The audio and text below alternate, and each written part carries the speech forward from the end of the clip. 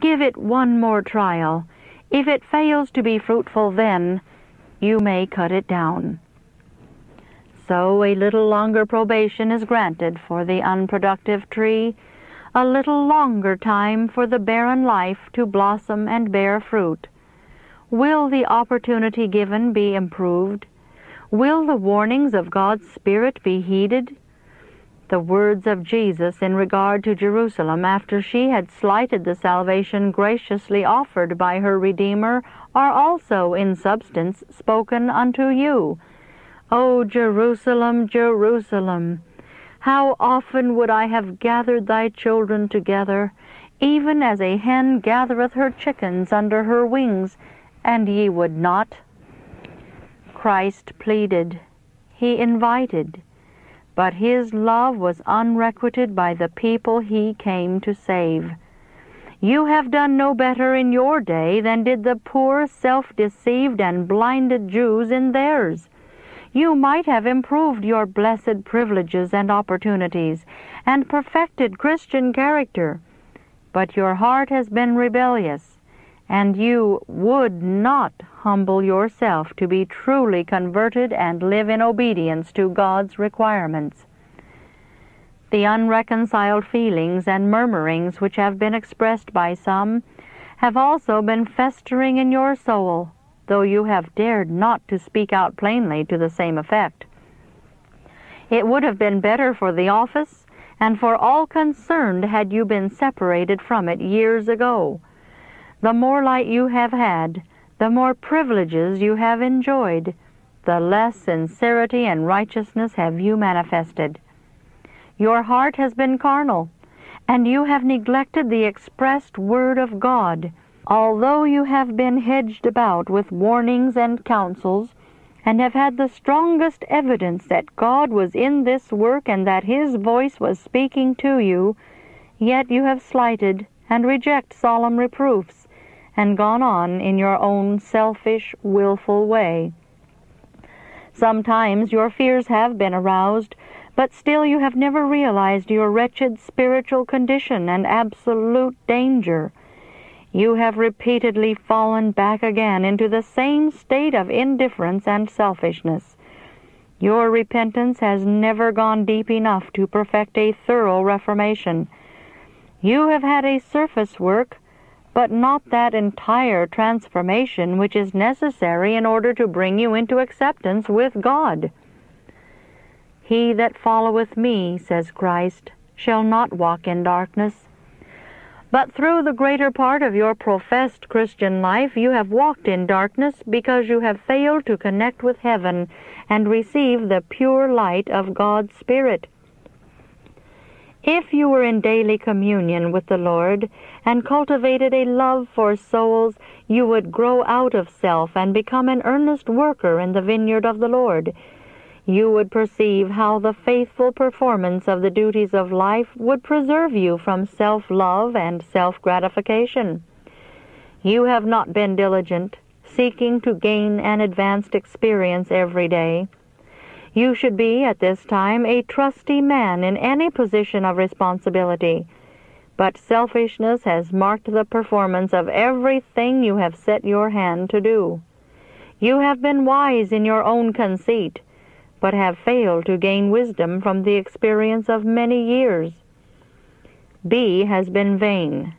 He might have moved steadily forward, growing in grace, but the external appearance has seemed to him more important than the inward adorning, even the garment of a meek and quiet spirit, which God accounts of great value. Unbelievers who have been employed in the office, but have not had the light of present truth as you have had, have nevertheless been far more faithful and conscientious than either of you whom I am addressing. If you had been diligently gathering with Christ, some of these would now be with us in the truth, but your lives were a stumbling block to them. God looks upon these unbelievers with greater pity and favor than upon those who believe the truth, yet deny him in their works. That belief is laid aside when convenient, and put on and off like a garment, is not the religion of Christ, but a spurious article that will not bear the tests even of this world.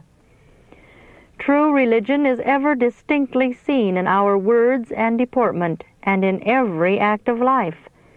With the followers of Christ, religion should never be divorced from business.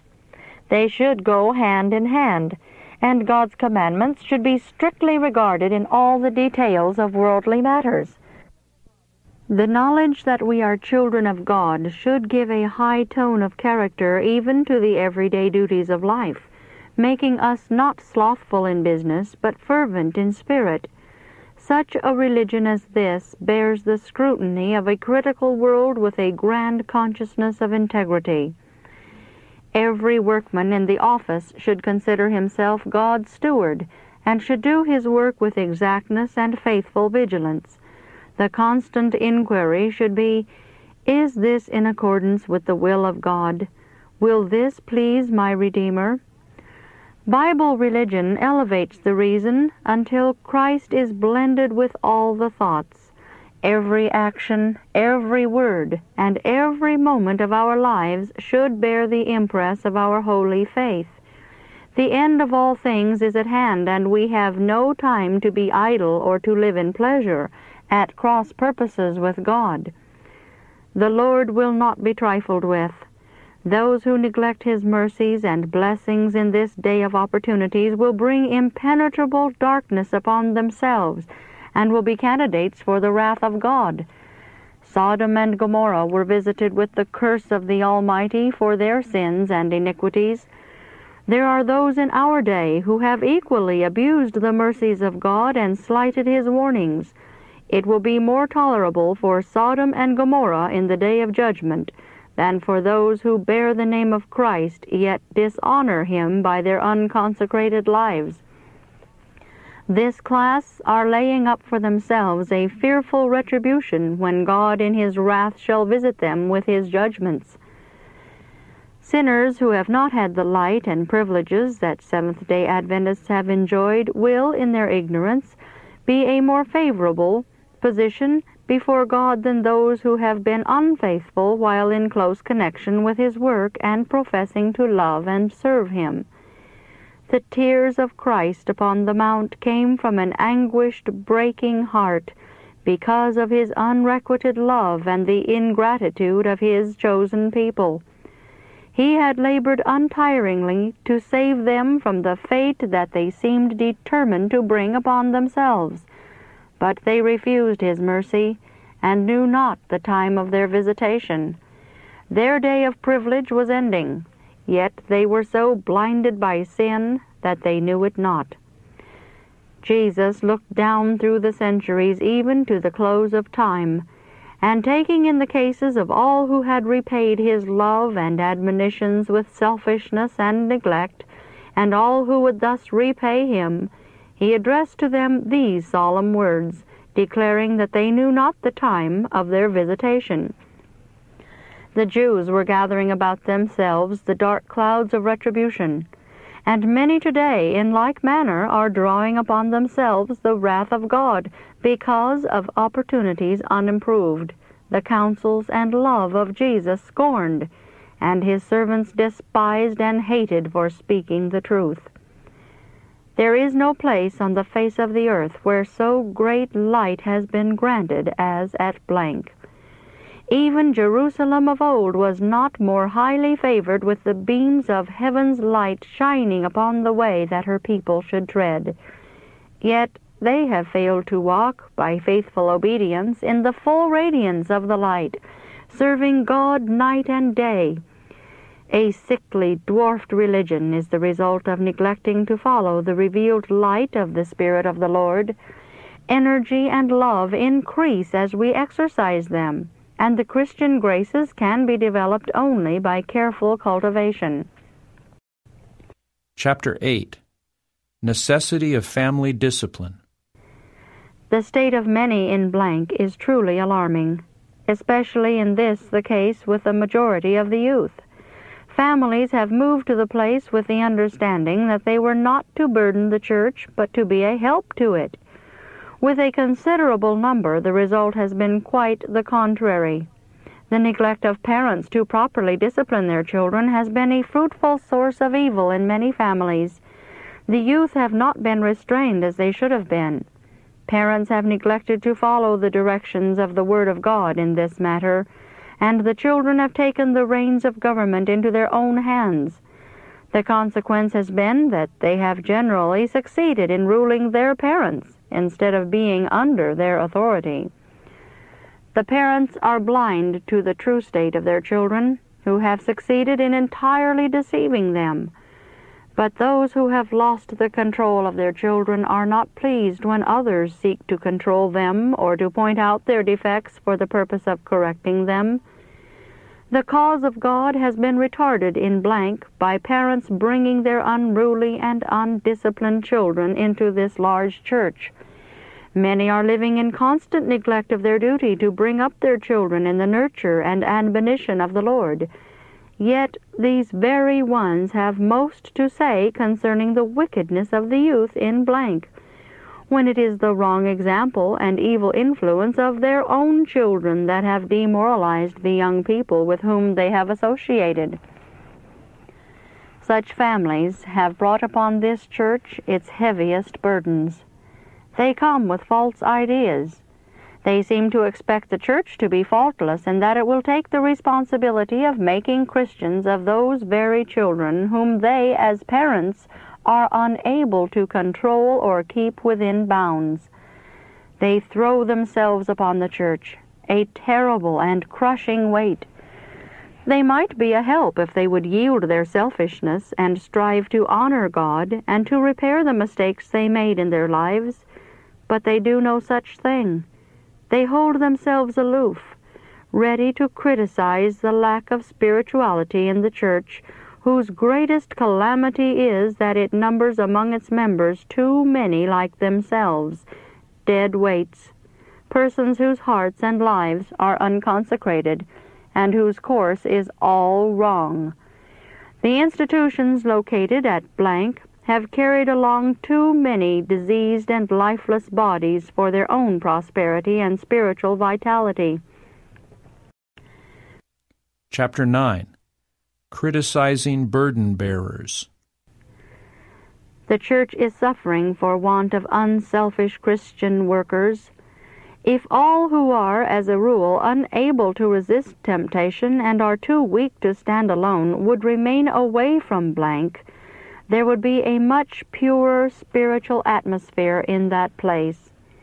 Those who live upon the husks of others' failings and deficiencies, and who gather to themselves the unwholesome miasma of their neighbors' neglects and shortcomings, making themselves church scavengers, are no advantage to the society of which they form a part, but are an actual burden to the community upon which they inflict themselves.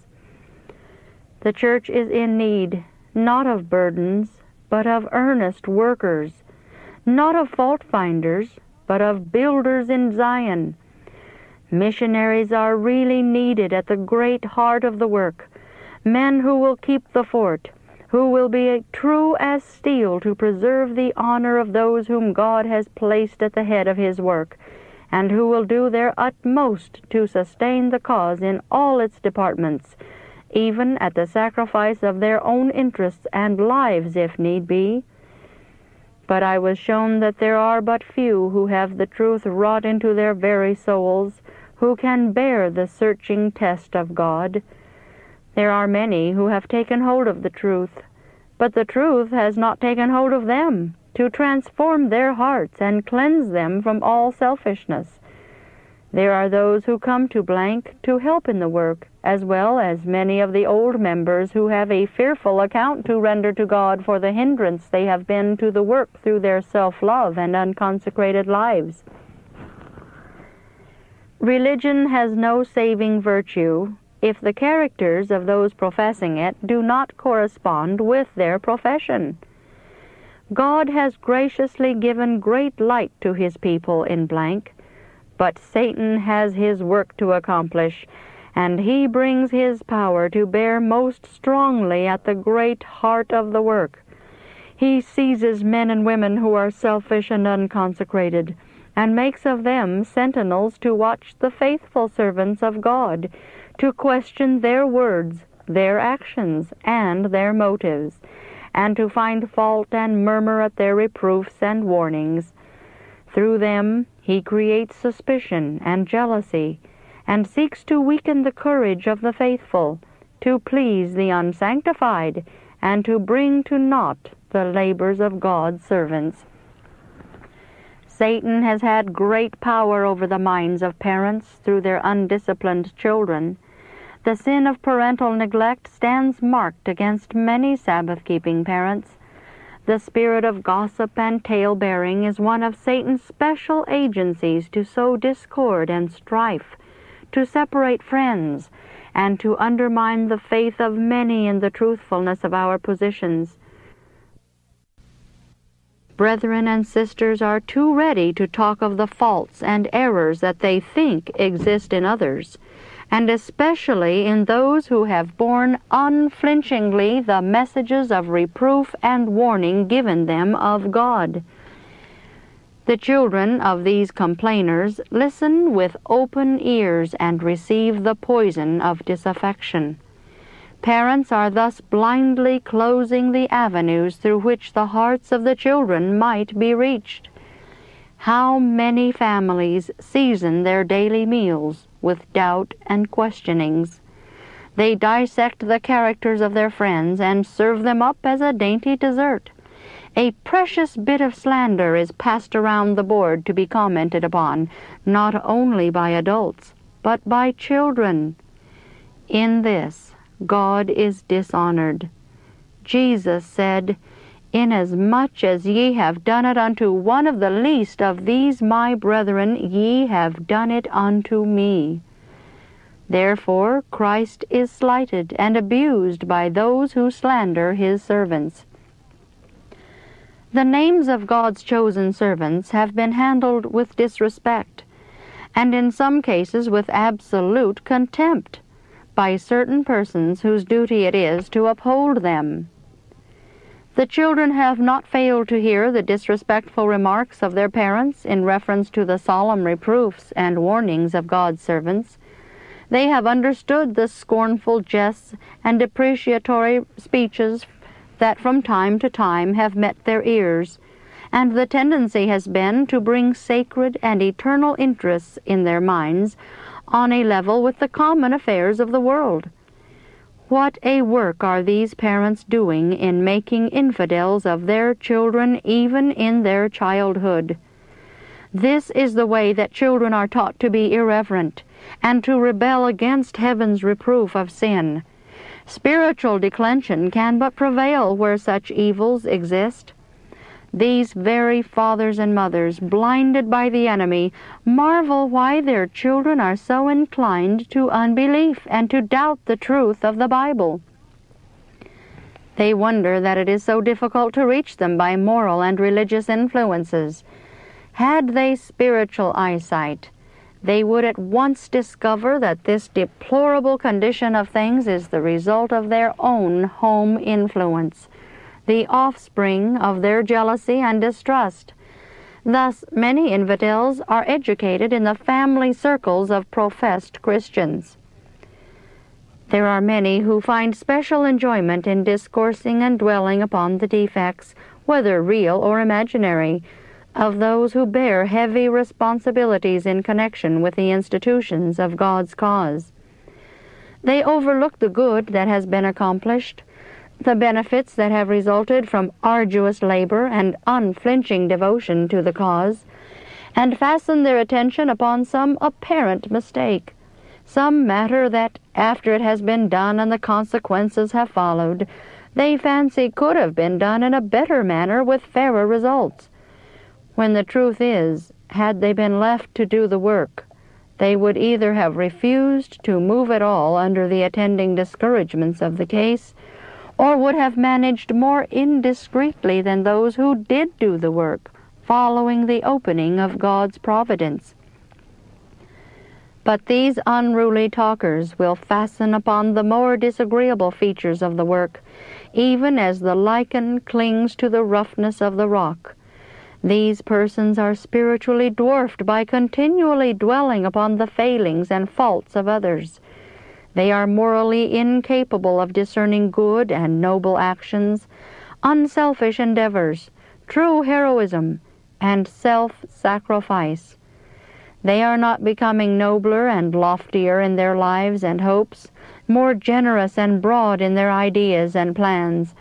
They are not cultivating that charity that should characterize the Christian's life. They are degenerating every day and are becoming narrower in their prejudices and views. Littleness is their element, and the atmosphere that surrounds them is poisonous to peace and happiness. The great sin of blank is a neglect to cherish the light which God has given them through His servants. Said Christ to His apostles, "He that receiveth whomsoever I send receiveth me, and he that receiveth me receiveth him that sent me." Here it is made plain that those who reject the messages of God's servants reject not only the Son, but also the Father. Again He says, "But into whatsoever city ye enter, and they receive you not, go your ways out into the streets of the same, and say, Even the very dust of your city, which cleaveth on us, do we wipe off against you. Notwithstanding, be ye sure of this, that the kingdom of God is come nigh unto you. But I say unto you, that it shall be more tolerable in that day for Sodom than for that city. Woe unto thee, Chorazin! Woe unto thee, Bethsaida! For if the mighty works had been done in Tyre and Sidon, which have been done in you, they had a great while ago repented, sitting in sackcloth and ashes.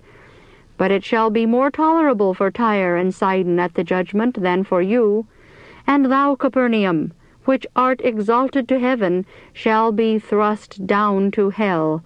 He that heareth you heareth me, and he that despiseth you despiseth me, and he that despiseth me despiseth him that sent me."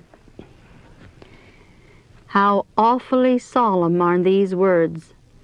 How important that we should not be found rejecting the warnings and admonitions that God delivers through His humble instruments. For in slighting the light brought by His messengers, we slight the Savior of the world, the King of glory. Many are running this terrible risk and are thus bringing upon themselves the condemnation of God. The Almighty will not be trifled with, nor allow His voice to be disregarded with impunity. Chapter 10. Evils of Lax Discipline. Brethren C and D did not bring that relief to the cause at blank that they should have brought. Had they both taken hold humbly in the fear of God, and persevered in well-doing both in the church and the office, they would have been a great blessing to the work of God. Had they felt their accountability to God for the training and discipline of their children, they would have been worthy examples to others. These children needed not only the education acquired at school, but home training also, that their mental and moral powers might be developed in due proportion, each having the requisite exercise.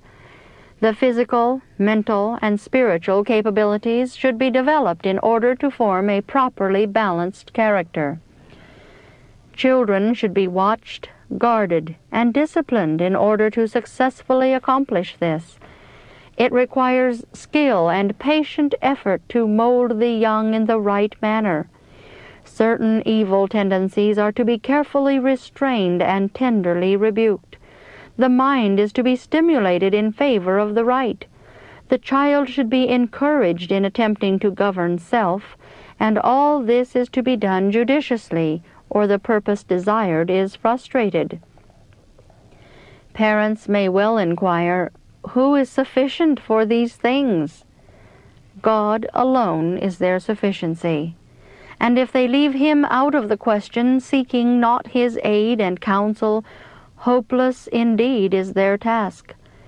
But by prayer, by study of the Bible, and by earnest zeal on their part they may succeed nobly in this important duty and be repaid 100-fold for all their time and care. But gossiping and anxiety concerning the external appearance have taken the precious time that should have been devoted to prayer for wisdom and strength from God to fulfill their most sacred trust. Parents who are wise unto salvation will so order their surroundings that they will be favorable to the formation of correct characters in their children. This is almost always in their power. The source of wisdom is open, from which they may draw all necessary knowledge in this direction. The Bible, a volume rich in instruction, should be their textbook. If they train their children according to its precepts, they not only set their young feet in the right path, but they educate themselves in their most holy duties. Impressions made upon the minds of the young are hard to efface. How important, then, that these impressions should be of the right sort, bending the elastic faculties of youth in the right direction. Certain parents have come to blank with their children and dropped them into the church as if they resigned from thenceforth all responsibility of their moral and religious training. Brother and Sister C and Brother and Sister D have made a decided failure in disciplining their children as well as in properly regulating themselves,